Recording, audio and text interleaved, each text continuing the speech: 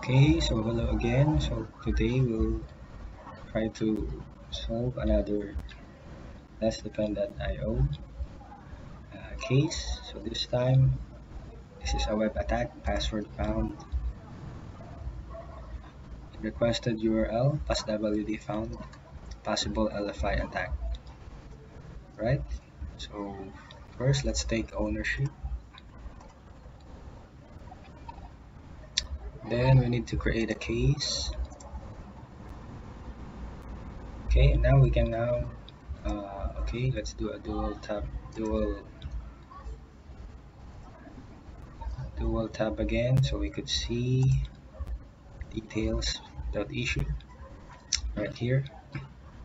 So notice here the requested URL seems suspicious, hence the tagging possible LFI attack. So now we can now start the playbook. Okay, here are just some guidelines. How do we handle this alert? Okay, so the rule says here the rule name are usually created specifically to the attack. So it's very obvious here for this alert. So now we have to collect data. Actually, the data is in here, already here. So the source, notice here the destination, so source. So this is an incoming traffic. And then the host name of the internal asset is a web server. So okay, to collect more data, let's filter for that machine. So here is your web server, 64-bit. Here's the domain, primary user. So it's a Windows server. Okay, so and the next thing is who owns the device. So it's web admin 11. Let's click next.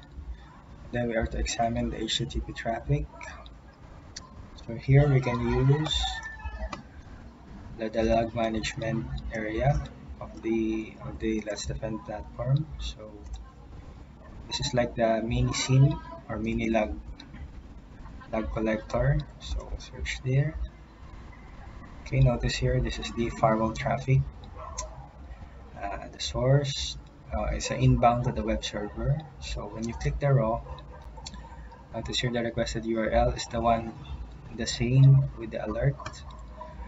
Okay, it's trying to request EC Passwd, and what's interesting here is that it's permitted, but notice here the response size is 0 and it's throwing out internal server error 500. Okay, so click next. Traffic malicious, yes, definitely, since it's trying to request the etc passwd of the web server, which we know contains the user and the hash of the Linux user, right? So definitely it's malicious.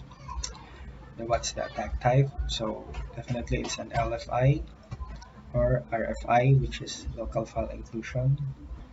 It's related to directory traversal attacks. Then we have to check if it is a planned test. Of course, if it's a planned, and then this would be false positive, not really a malicious attack, since it's being done by a red team. But if not, definitely this is a malicious. Okay, so to do that, we could search the mailbox with the related artifact. It has a quick search here, and actually there's really nothing related, no related email exchanges regarding the attack. So this is not planned. Then the direction of the traffic, we identified a while ago that this is inbound internet company network. Then check whether the attack was successful. So if you recall, the response size is 0 and it throws a 500 HTTP code, which is internal server error. So this is no. The artifact here is this one. Okay, that's the only artifact here. IP address, only the attacker IP. Click next. Oh, definitely not. We do not need to escalate to L2 because yeah, the web attack is not successful. So no. And we have here, I have here prepared the analysis notes. So it's a web attack, it's the web server, an LFI web attack to be precise. But the attack was not successful. So click next. And we're done. Okay. Then we have to give it a verdict. We have to close the alert once we have done all the investigation, remediation. Okay, so again, same analysis notes. So this is indeed a true positive. Why? Because the attack is indeed malicious, even though it was not successful. Okay, so we can now close the alert. And we have a 10% discount.